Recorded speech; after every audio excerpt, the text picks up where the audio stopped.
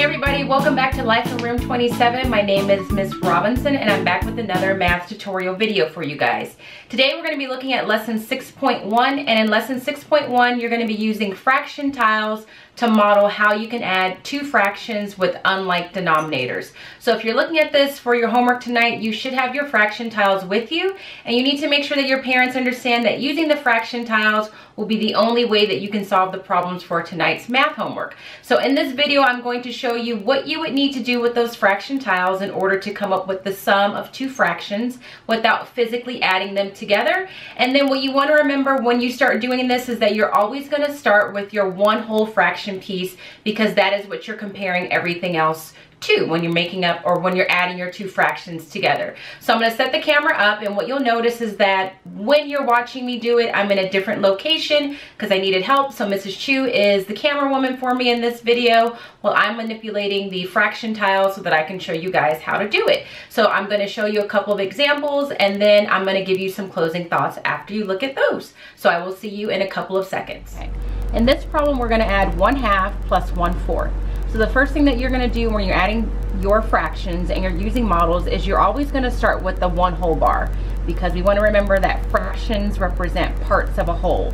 So we have 1/2 to represent this part of your problem there, and then we have 1/4 to represent that part of your problem there. Now, I believe that you learned in 4th grade that you cannot add fractions with unlike denominators. So we cannot just look at these two and come up with the sum just based on what we see here. So in order to find the sum of 1/2 plus 1/4, you're going to start guessing and checking with all your other fraction pieces to see which ones fit perfectly underneath the two fractional parts that you've set underneath your one whole bar. So I'm going to start, and I'm just going to guess. So I'm going to take my 1/6 pieces, and I'm going to line them up all the way until I get to the very end of the 1/4 piece.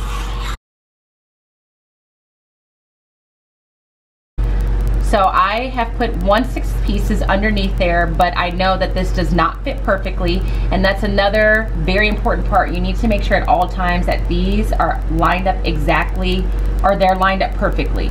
So even though this looks relatively close, it doesn't fit perfectly. If I remove that one, I don't have enough, so I know that it can't be the 1/6 pieces, so I'm going to move on to a different fractional part. I might try something a little bit smaller. So I'm going to try my 1/8 pieces.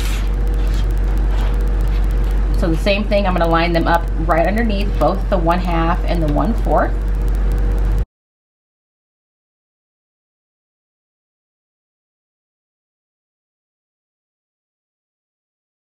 Okay, so when I line up my 1/8 pieces and I make sure that everything's perfectly straight, this fits exactly underneath the 1/2 plus the 1/4. So this is the piece that I'm going to go with. So once I've figured out what is the fractional piece that goes underneath both my add-ins, I need to count how many of those pieces did I put underneath. So I have 1, 2, 3, 4, 5, 6. So that means 1/2 plus 1/4 would be 6/8. So the answer to this problem would be 6/8. Then I'll try to see if I can find another set. So I'm going to try some bigger pieces. I'll try the 4ths. So I'm going to put 1/4 here, 1/4 there, and another 4th there. That also works. So if I wanted to say, okay, well the sum would be 1, 2, 3, it would be 3/4. Both of these answers would be acceptable at this point. Eventually we'll get to the point where we start talking about simplifying fractions, and you'll learn that 6/8 and 3/4 represent the same value. They're just expressed in different ways. So this is going to be your first example. The next example that I show is going to show you when you have a sum that ends up being greater than 1 or longer than your one whole bar. The problem that we have is going to be 3/5 plus 1/2, and just to show you step by step what you would do, like I said in the previous example, the first thing you want to do is put your one whole bar there, because that's always your reference point. Then you're going to model 3/5. So I'm looking for my 5th pieces, which are these green ones here, and if it's 3/5, I'm going to put down 3 of these 1/5 pieces. So that's 1/5, this is 2/5, and then this is 3/5. So that's me modeling 3/5. The next thing I'm going to do is I'm going to model or put down 1/2. So I'm going to look for my half pieces. which is this here, and it's just 1/2, so I'm going to stick that there. Now notice that when I model these two things, when these are sitting next to each other, it's longer than the 1 whole bar. So that tells me that my answer is going to be 1 and something. It's going to be larger than 1. But the same steps apply as in the previous example. Now I'm going to look for another set of fraction pieces that will fit completely underneath both my 1/5 pieces and my 1/2 pieces. So I'm just going to guess. So I'm going to start with, let's try the 8ths. So I'm going to put those here.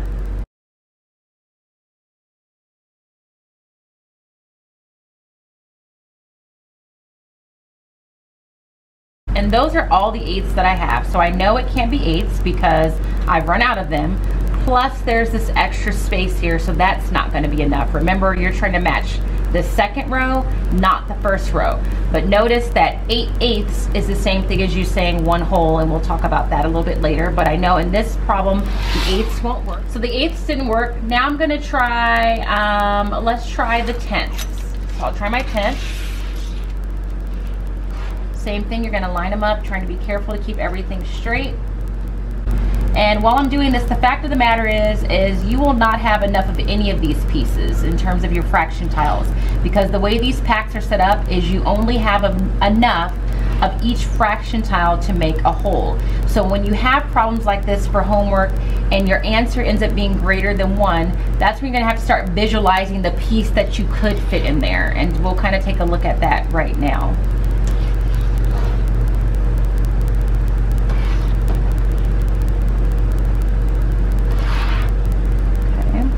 So right now, those are all the 10ths that I have available to me. And notice these 10/10ths equal 1 whole, but there's still this little space here. Now, since you will only have 1 pack of fraction tiles with you at home, one suggestion I would have is you could very carefully move one of the fraction tiles from the end, remembering that it really is there, that it's still there, and you might want to even draw or write on your paper that there was a 10th piece there, and just test to see if you can fit it in that empty spot. And in this case, I can. So that tells me that the sum of 3/5 plus 1/2 is going to be 1, 2, 3, 4, 5, 6, 7, 8, 9, 10, 11. 11/10ths. Or the more appropriate way to write the answer would be 1 whole, because 10/10ths is the same thing as 1 whole. So your answer would be 1 and 1/10. So it would be a mixed number, 1 and 1/10.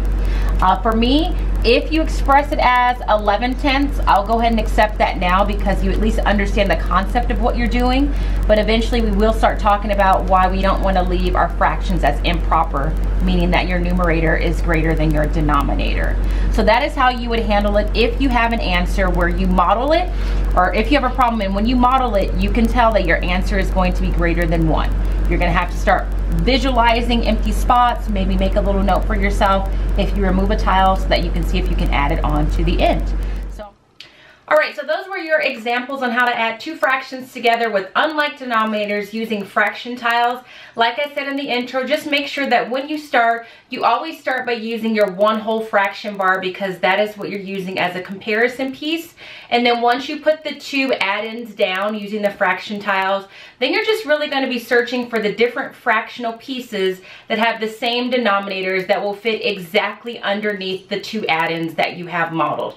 Please make sure that when you're using the fraction tiles that you're being very careful that everything is straight, because the fraction parts that you choose to find your sum have to fit exactly underneath there. Even if it looks like it almost fits, it has to fit exactly. So as always, I hope those examples were helpful for you guys. If you found this video helpful and you're a student or a parent, please be sure to give the video a thumbs up so that I know to continue to make these for you guys, and I will see you in the next video.